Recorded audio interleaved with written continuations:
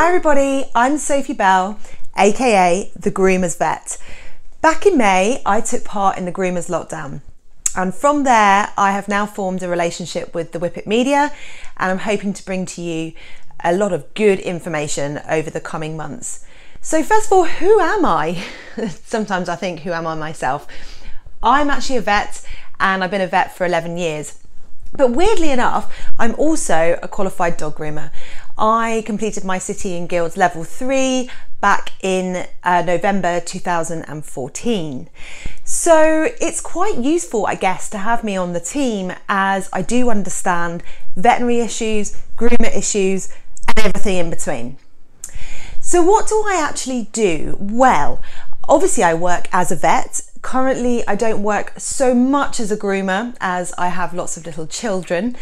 But what I also do is I produce content, and a lot of that might be online content and also content that I teach face to face.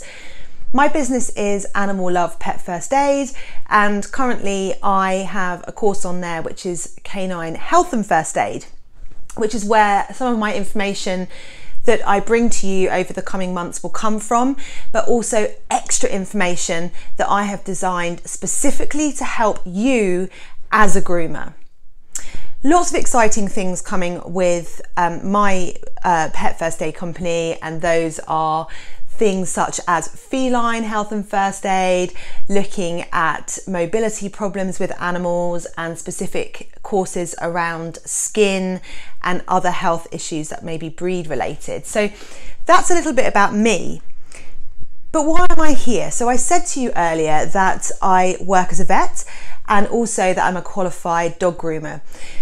And I do get it. And I think this is where my teaching to you is very, very important. Some of the things that I'm going to be doing over the next few months will be trying to help with understanding, how does the vet operate around things? How does the groomer operate around things? And how can we unite those things together and become a better team? Because let's face it, some of the things, so for example, one of my videos that I've recently made for Whippet Media was all about hematomas and matting of the skin. And in there, you will see that in the veterinary world, we don't quite get those oral hematomas that come up when there are mats formed on the skin.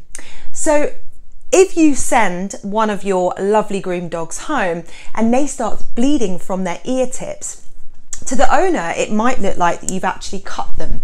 And to the vet, they don't quite understand why that has happened. What I'm trying to do is to help you understand why it might happen, to help you to be able to warn the owner of reasons why it might happen and what they are to expect, and also to bridge that gap again between the vets and yourself, so that you don't get blamed for these things, because that's so important. Some of these things that go on where you feel like somebody is saying it's your fault, that happened during the groom. In fact, it's not, it's just a misunderstanding. And the more I get that communication out there, the better it will be for all pet professionals, for the veterinary world, and for owners alike. So what sort of things will I be releasing with the Whippet media? Well, I just said to you that there'll be something around matting and oral hematomas and the sort of things that you want to talk about with owners and why it happens, etc. I'm going to also look at some of those more, I guess, controversial topics. Anal glands, for one. There's quite a lot around that topic, and I really hope that you enjoy all the information that I bring to you as to why there's problems with anal glands. Some of the things that you can do at home, or tell your owners, or help and guide your owners to do at home with their pets. You will hear me talk about pumpkin probably in more than one occasion, but definitely when it comes to anal glands, it's absolutely brilliant. And I will also be looking at things like ear plucking too. Do we do it? Don't we do it? Why can we do it? Why can we not do it? So moving from there, although I'll be looking at some of those controversial issues, I'll also be looking at some really interesting factors too. So I will be looking at things like, can you warm an elderly dog up before their groom? Are there exercises that you can do to help them with their joints, to make them feel more comfortable And I have the great pleasure in working with a fabulous veterinary physiotherapist who has designed a series of exercises that we can do to warm those older patients up, to make them feel more comfortable and actually warm them down as well after their groom. And that might mean that they feel a little less stiff and are able to stand for longer on the table and feel more comfortable, and to help you with your business and your time and the way that you run your business. So those are all really, really important. So I won't just be looking at necessarily the health implications alone. I'll also be looking at ways that we can help you run your business to kind of prevent things from happening, avoid situations where you might get the blame, and also say stop things from happening in the first place. So that stiff dog that's lame that you goes home with, I hope that you don't get to that position. Now, I love to learn new things, and I think that's vitally important for anybody working as a pet professional, and actually I feel pet owners should do exactly the same. So I know that a lot of you groomers will be learning new grooming techniques, ways to sort of handle dogs on the table, or indeed cats, because let's not forget cats, because I definitely cover those too. And generally making an environment that you can work better in, and that you've learned much more about the whole animal, not just about their coat and how to groom it, about their behavior, about their medical conditions, the whole thing. So that I want you to do to learn more about them is something that I'm doing. So I am hopefully, as of the next few weeks, going to start my my diploma in clinical animal nutrition. Now that's pretty exciting for me, but it's also pretty exciting for you, because it means that I can tell you or talk to you more about the things that we feed our dogs and give our dogs, how it can cause certain ailments, get certain skin conditions, ear problems, joint problems, etc., etc. So I'm going to better myself this end so that I can help you your end. And then if that all goes to plan, then hopefully this time next year, I'll then be starting my master's degree in clinical animal behaviour. Why does that matter to you? Well, once again, I'm going to be able to bring content to you to help you to be able to help a variety of animals that you are going to come across. And sometimes it might be simple behavioural techniques that you can use to calm that dog and make the experience much more pleasurable. So I definitely advise you that any seminars or tips or hints that you can get with regards to grooming are vitally important. Of course they are. But also learning about the health and the well-being with the pet that you are grooming is also just important. If you team these things together, you're going to just be 100 times better. Now, what sort of courses am I going to be releasing? Well, I've already told you that I've already have my canine health and first aid course, and soon to come is feline health and first aid. And I'm going to be looking specifically at skin problems, nutrition problems, behavioural problems, breed-related problems, reproductive problems, an awful lot of things. That's me, my end. But you will also be getting short snippets of this through the Whippet media, as I'll be making a range of video content for them that you'll be able to get your hands on and learn lots about things to help your pets and those that you groom. Now, going back to that really original question, which I've kind of, I guess, almost answered, but why am I the Groomers Vet? Why have I suddenly gained that title? You know, it actually feels like quite an amazing, prestigious title to have. And it's a really lovely feeling to think that those in the grooming world or any pet professional world would actually enjoy what I teach and actually gain something from it. And that's, you know, because as vets, you know, lots of us perhaps don't quite get it right, and perhaps we don't come across as what we should come across as to you, and to be open and free to speak about things. Well, that's exactly me. I'm open and honest and will freely discuss any topic. I am definitely neutral about lots of things. I'm opinionated about others, don't get me wrong, but we can have a good conversation. So I'm hoping that over these coming months, there'll be time for question and answers, conversations that we can have either by live feeds or comments via content that I've pre-recorded, is that's really important. I need your input. And actually that brings me to the whole subject of you. Yes, I do need your input. What I want to know is, what are the things that get you in the grooming world with regards to health and first aid? Because obviously I need to be able to teach you how to stop that bleeding tongue, that bleeding wound. I need to help you stop that bleeding nail. I need to help you to be able to deal with that seizure, whether it's on the table or on the floor. I need you to understand the diabetic patient and how, if you're grooming them and their blood sugar goes low, what might happen.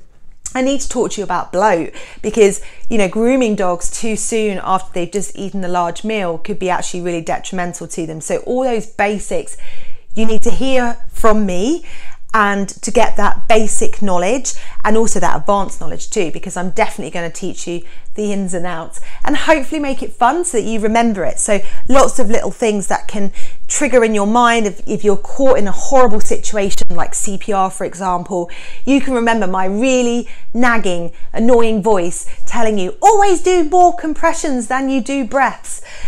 That's what I want to do. I want to introduce you to me. I want you to engage in what I'm teaching you, and I want to take you above and beyond, because that is so important. I want to buy that time for you and your dog or your cat that you are grooming so that you can help them, and also give you amazing tips and hints that you can pass on to the owners of these pets. Because yeah, there is that fine line between diagnosing and advising, and yeah, you need to make sure that you don't quite step over that line, because although technically you can't really get into a lot of trouble because nobody owns you, the Royal College kind of owns me, so I have to be careful with what I do and what I say and how I practice, and I totally respect that.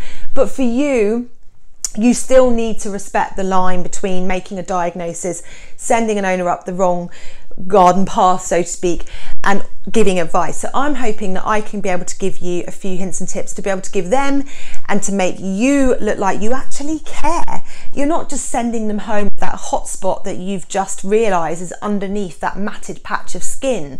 You're sending them home with a few tips to help them manage that hot spot.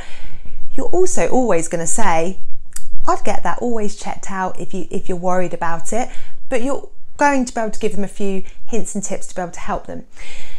So I'm going to give you my ABC to first aid. Listen, if I went through all the A's and the B's and the C's that I could teach you, there would be a lot. But for my simple ABC, these are a few things that I think you should keep in a pet first aid kit and that you should advise owners about. So A is for this little beauty, apple cider vinegar. You're going to hear me talk about this, so not just about pumpkin, I'm going to talk about this stuff as well. So apple cider vinegar with the mother, because it has to be lovely and organic and not over processed, is one of my go-tos, and I love it for so many different reasons. I love it because it alters the pH of the urine that your bitch or your dog or your cats may pass. And for that reason, it can have a great impact on those animals that are getting chronic urinary problems. That's one reason why I love it. I love it because it makes a fabulous ear cleaner. Having worked in an animal charity for a long time where people perhaps didn't have the money to buy conventional ear cleaners, we started to mix white wine vinegar with water and get owners to clean ears with that. And we found we had a great response. But actually move to this stuff and you have an even better response. So I am going to talk about this, and I'm going to give you lots of hints and tips with that. And also I really like it for dealing with mild or minor grazers as well at home. That's my A, one of my A's. There's a lot of things that would go into the A box, but this is one of them. So I love my apple cider vinegar. Haven't got it here because I drank it, and that's cold black tea. I drank it hot with milk. Don't use it hot and don't put milk in it. So I love cold black tea, and I love it for a variety of reasons. So just like my apple cider vinegar, the cold black tea is another go-to. Why do I like it? I like it for sore, irritated, red eyes. when I go through all my teaching with you over the coming weeks, when I, Whippet release some of the small short videos that I produce for you, you're going to know that cold black tea isn't going to be for every situation. Of course, if you've got a dog that's pressing his head against the wall, is off his food and lots of pain, he needs a vet. But if you've just got that mildly irritated, annoying eye that just seems to be a little bit irritant but isn't completely, awful, or maybe that dog, that spaniel that wakes up with the eye bogies every morning, I know because I've got one. Cold black tea is a great way to bathe an eye, and I often saturate a cotton wool ball and I squeeze it into the eye. So I mean an eye bath, not a little bathe, I mean a big bath. I love cold black tea for that.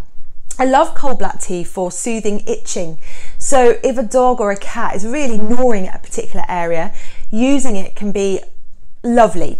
It can really soothe and help an area, because you're going to know as you listen to me, if you choose to listen to me, might have enough after this, that salty water is way off my agenda. No salt water. I mean, you think about your sore skin and you getting into a bath of salty water. Ouch, ouch, ouch.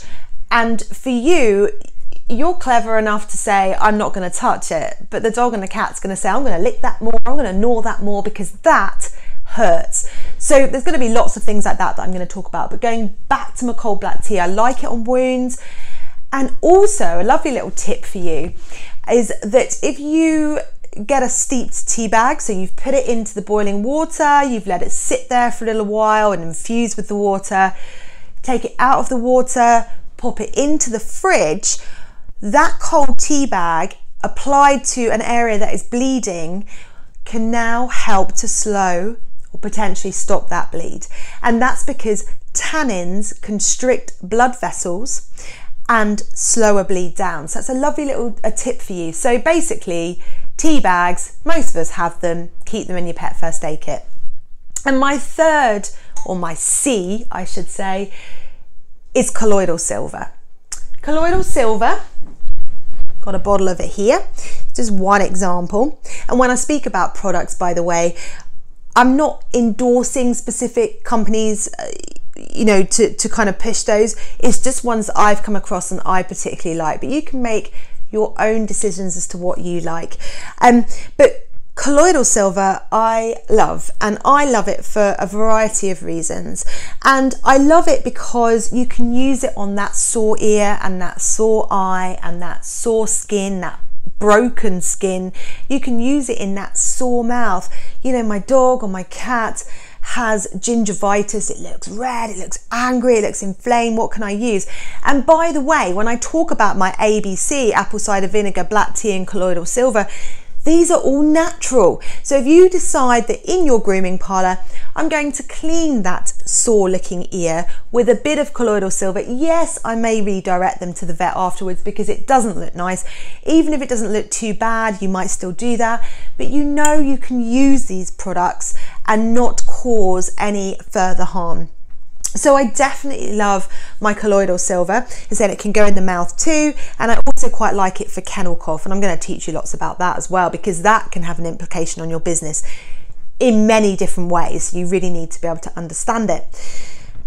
I have to, just because it's come into my brain. Now, if you come on any teaching with me, you will realise I am slightly spontaneous, and things definitely kind of crop in, up in my brain. I think I must tell you about that, and I get quite overly excited about things, especially when I'm actually teaching new classes, because there's just so much that you can do, and I really want to be the one that can help you to be able to understand and do those things. But I'm going to head back to the A, because I need to tell you more about the A, and that is arnica.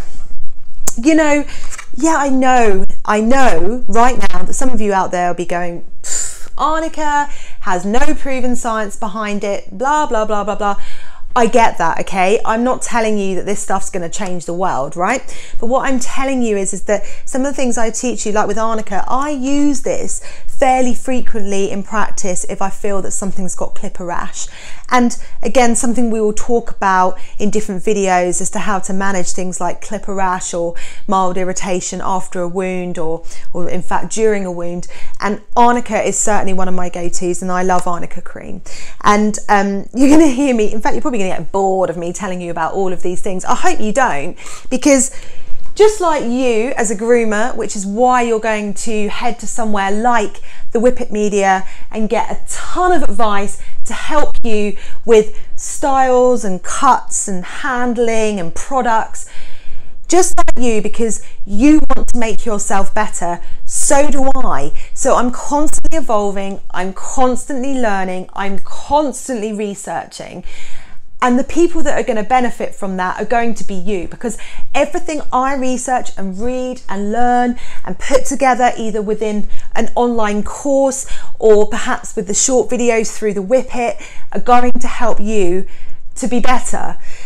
I think it's important as well is that when you get to check me out as the Groomers Vet through the Whippet, that you know that you can actually approach me with questions too, and I'm always happy.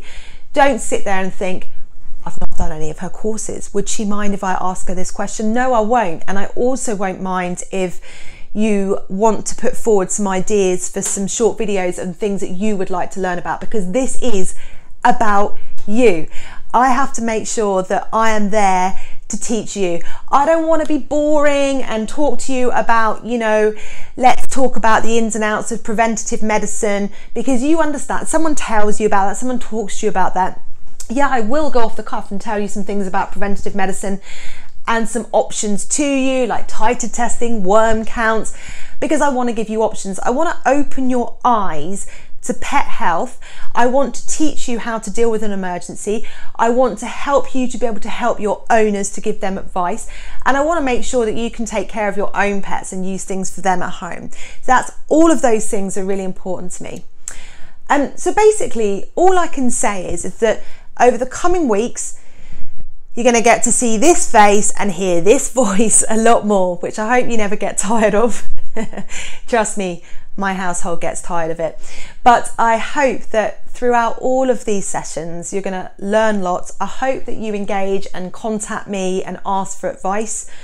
I do want you to know that anything that you learn with me via online learning is always CPD accredited, always certificated, so that you can feel that you've got something to show to your customers. That's really important. So whether it be something about skin, maybe it might be something about pain and rehabilitation, or your canine or feline health and first aid course, you'll always have acknowledgement from me, from the CPD company, to say that you've completed that and that you've learned that.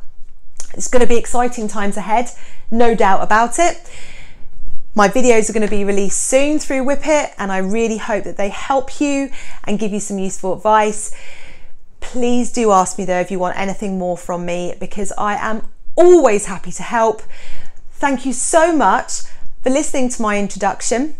Sophie Bell, the Groomers Vet, owner of Animal Love, Pet First Aid, going to bridge that gap between you, the owner, and the vet.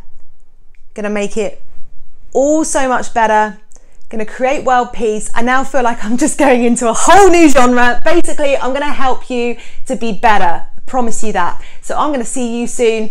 Over and out.